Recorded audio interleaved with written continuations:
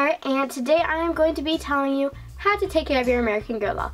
This seems like a very obvious thing, but really it's not, and you have to be very careful with them because they're so expensive and you don't want to waste your money on them. So these are just my tips and what have personally worked for me. And yeah, let's get started. First of all is never bend your doll in any way that is harmful to their limbs.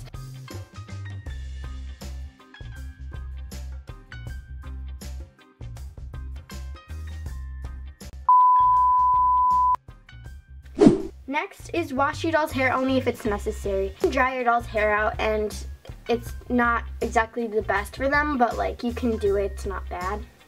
For example, I wash Elise's hair if her curls are kind of getting like dull, and then it fluffs them up again. So like in that case, it's okay. Next is don't brush your doll's hair too much because it will create split ends and dryness. I made this mistake with Madeline. I brushed her hair so much that her hair is very dry now. Use a spray bottle when you brush your doll's hair and start from the bottom, go to the top. If you start from the top, you're just pulling all the knots down and it will create a huge knot that it's going to be really hard to get out of your doll's hair. So use a spray bottle because it will make brushing through it much smoother and easier, and that way you won't pull so much hair out. Okay, so now I'm going to show you the 3 different types of hair that AG dolls have. So right here I have straight haired and wavy hair, or curly haired, but there's also a wavy hair doll, but you take care of it the same way as you take care of a curly hair doll, so I'm just going to show you that. For straight haired dolls, just brush their hair out from the bottom, go to the top, use water, it will make it easier. For curly hair, I recommend finger curling like this. It just creates a really pretty curl and it's super easy. Shout out to Genevieve for being in this video. Next is to be very careful about dropping your doll because they get scuffs and marks very easily.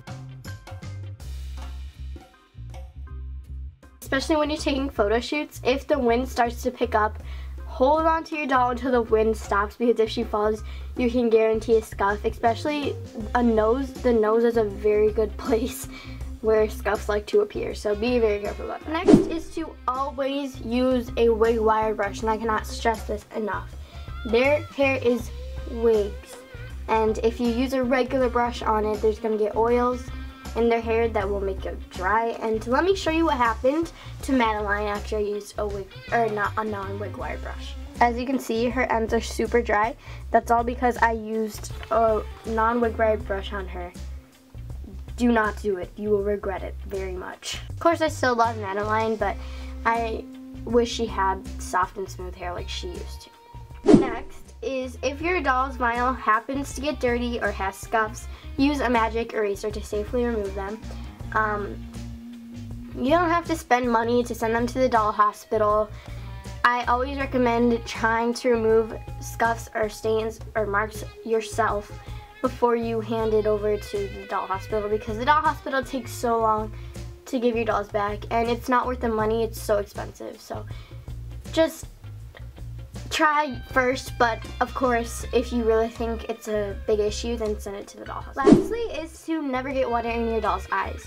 Obviously you probably know this one. It will rust their outer rims and then they won't be able to blink or, you know, open their eyes or whatever. It's just bad for them. And you also try not to get the cloth dirty, although there are ways that you can fix it if you do. Obviously it's not a big deal, but it's best for them not to get them wet in any kind of way, except for the hair. So that was all. I hope you guys found this helpful, and that's basically it. So thanks for watching, and I will see you in my next video. Bye!